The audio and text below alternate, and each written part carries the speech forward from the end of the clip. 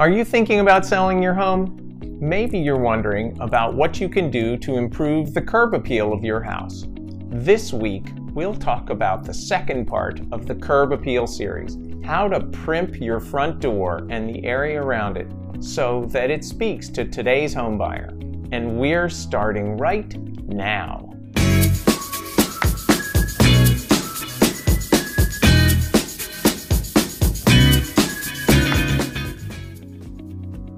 Hey there, and welcome back to my channel. My name is Harry Moore, and I'm a realtor in the Washington, D.C. metro area. I post new videos every week about all things real estate in the DMV. The buyer and their agent meet out in the street. They stand there looking at the house, gathering their first impressions, and they like what they see.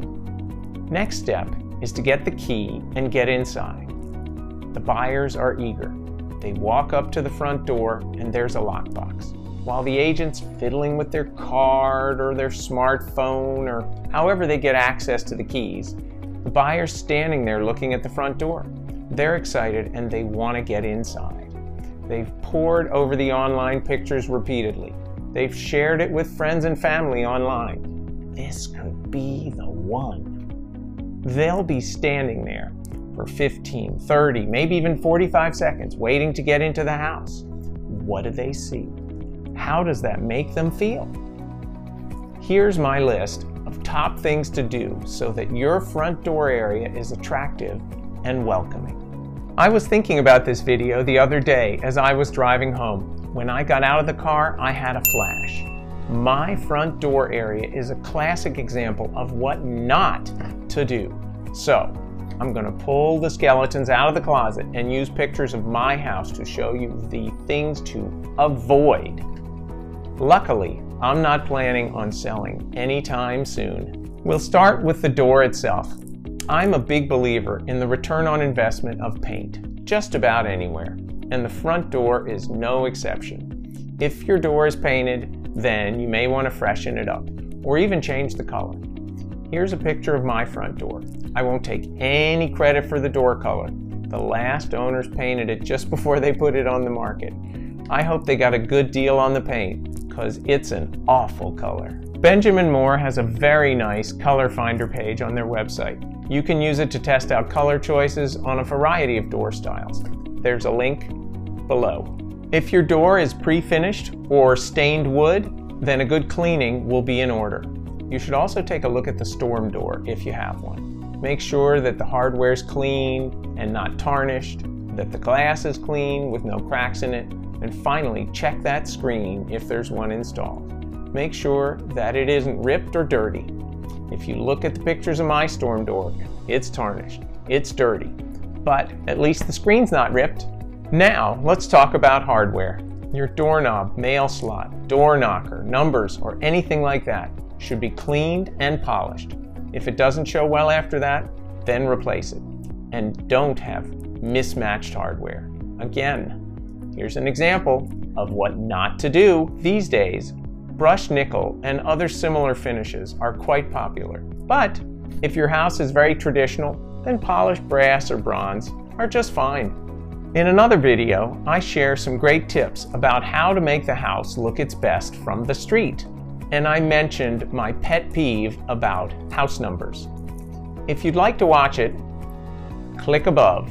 I think it's a good idea to have house numbers that fit the style of the house and that they complement the finish of the door hardware. It's kind of like wearing brown shoes and a brown belt. They don't have to be exactly the same or too matchy-matchy, but they should be of a similar type of finish. Also, make sure they're clean and not broken or crooked. You don't want something like this greeting your buyers when they come to visit. Oh, and don't forget the doormat. Beat up, worn down doormat should be replaced. I don't have a doormat, so I can't show you a picture of that. Another thing that people sometimes forget is the front door light.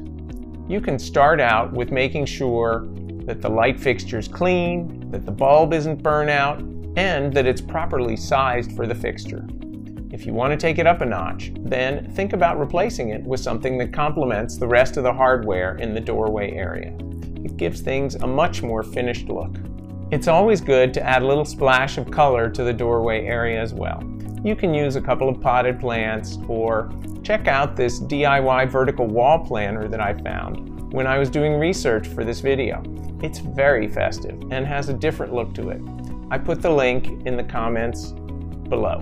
Last, but certainly not least, make sure that everything is clean. No cobwebs or clumps of mud lingering around the front door. So those are some of the key tips to make sure that your front door looks great when the buyers walk up. You've learned a few important items to look at when you're prepping the front door area to go on the market. Once you've caught the buyer's eye online, you want to make sure that first face-to-face meeting with your house goes well, so that the buyers are excited and want to make it their new home. I'm Harry Moore with Keller Williams Capital Properties, and I want to say thank you for taking the time to watch this video.